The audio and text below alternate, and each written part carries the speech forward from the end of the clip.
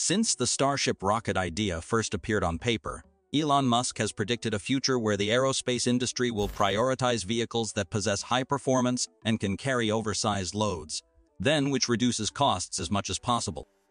It explains why so far, despite being considered the largest rocket ever, Starship's size is always stretched to the peak.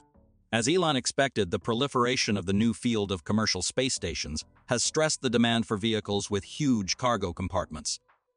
This led to a seemingly never-before-seen new idea, launching an entire space station on a Starship rocket in a single mission. Imagine how much money you would save if you could launch a giant space station in just 1 or 2 missions instead of cutting it up multiple times and carrying each part.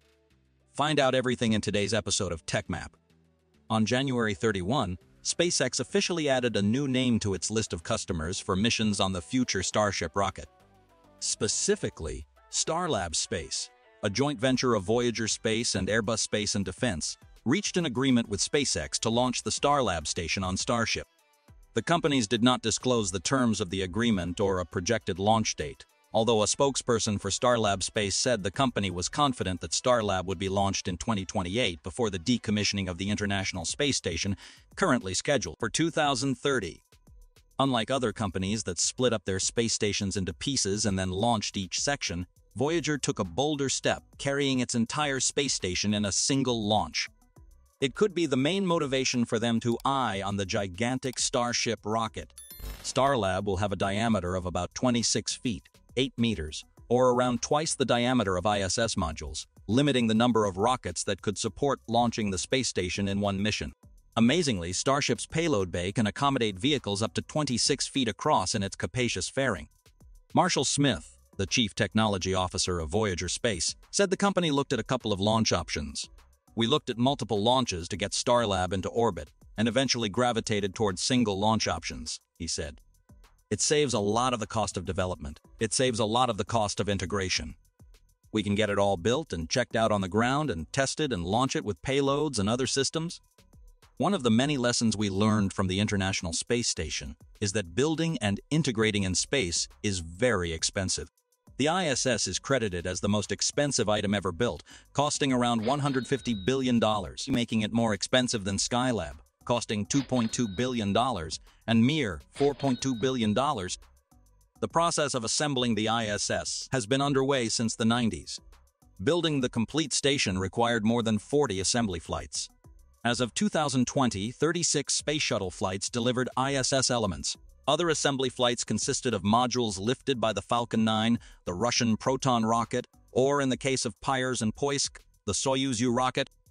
In addition to requiring many rockets and launches, assembling in space is also very challenging.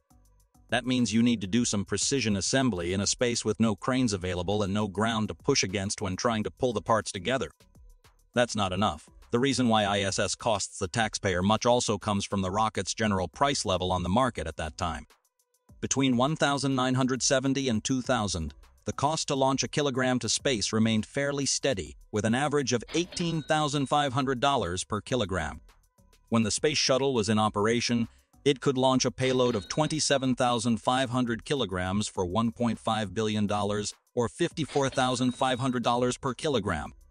For a SpaceX Falcon 9, the rocket used to access the ISS, the cost is just $2,720 per kilogram. So the pre-SpaceX cost should have been about $1 million to put a person, in their underwear, on the ISS. Let's say that it takes 9 times a person's weight in supplies to support a person. That takes the cost to $10 million. The Russians were charging $20 million in 2000 and around $80 million in 2019. At this point, can't help but say another reason for choosing SpaceX Starship is its cost per launch. Clearly, it is a no-brainer with the cost of just $2 million per launch, much cheaper compared to other agencies. This way helps to minimize the input expense, and then Voyager and Airbus can find a diverse base of customers to offset expenses, meaning that they will serve both government customers. NASA wants to continue flying at least a handful of astronauts in low Earth orbit for research purposes, and private customers as well.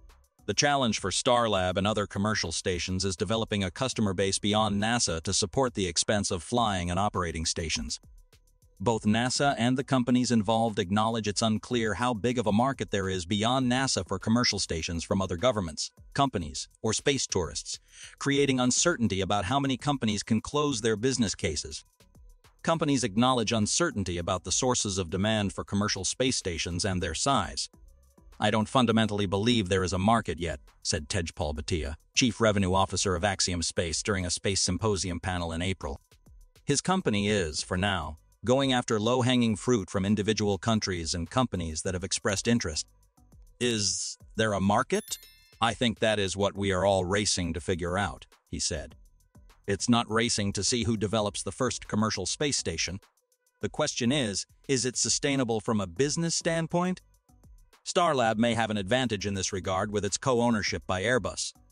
The end of ISS leads to a big question. What happens to the European astronauts who fly there now? Honestly, the European Space Agency tends to be reticent about funding missions to private space stations owned and operated by United States companies. The involvement by Airbus, therefore, makes Starlab attractive to European nations as a destination. In preparation for the mission, both SpaceX and Starlab have been gone around the clock. For SpaceX, the fundamental requirement is to ensure the Starship reaches orbit and is reliable. The company aims to conduct the third orbital Starship flight attempt in February, which they have been very close to. The FAA is on pace to issue a Starship launch license mid to late February, signaling the smooth progress. As we have seen in the past, the largest burden on Starship launches has been related to approval rather than hardware readiness. But things have changed now, as regulators are no longer so strict on Starship flights as the vehicle and its ground support systems get better and better. The company also targeted January as the deadline for hardware readiness. Both Ship 28 and Booster 10 are in the final stage before rolling out the launch site for the wet dress rehearsal test. In parallel to that, SpaceX also gets busy gearing up for Artemis 3, expected to occur no earlier than 2026, 2 years sooner than Starlab's timeline. The Starship's performance in Artemis 3 might be the critical base for SpaceX and Starlab to determine the certain launch date for their mission. As for the Airbus team, they continue to hunt the experts in logistics and human spaceflight for their ambitious mission, including former NASA Administrator Jim Bridenstine. Referring to their long-term strategy, Starlab goes towards a continuously crewed, free-flying space station, which will be used to serve a global customer base of space agencies, researchers, and companies, ensuring a continued human presence in LEO and a seamless transition of microgravity research from the International Space Station into the new commercial space station era. Starlab will launch on a single flight, be fully outfitted on the ground, and be ready to permanently host 4 crew members in LEO to conduct microgravity research and advanced scientific discovery. Starlab's single launch solution continues to demonstrate not only what is possible, but how the future of commercial space is happening now, said Tom O'Shanero, Senior Vice President of Commercial Business at SpaceX. The SpaceX team is excited for Starship to launch Starlab to support humanity's continued presence in low Earth orbit on our way to making life multi-planetary. The Starlab team has advanced through multiple program milestones over the past year, including completion of the Systems Requirements Review, System Definition Review, Human-in-the-Loop testing, and more. Starlab Space recently announced a teaming agreement with Northrop Grumman and plans to collaborate with the European Space Agency. Additional Starlab partners include Hilton Hotels and The Ohio State University. And that just about wraps it up for today's episode. Make sure you subscribe to the channel and turn on the notification feature so you don't miss any space-important updates. Your support is our driving force to continue delivering high-quality content. Thank you, and we look forward to seeing you next time.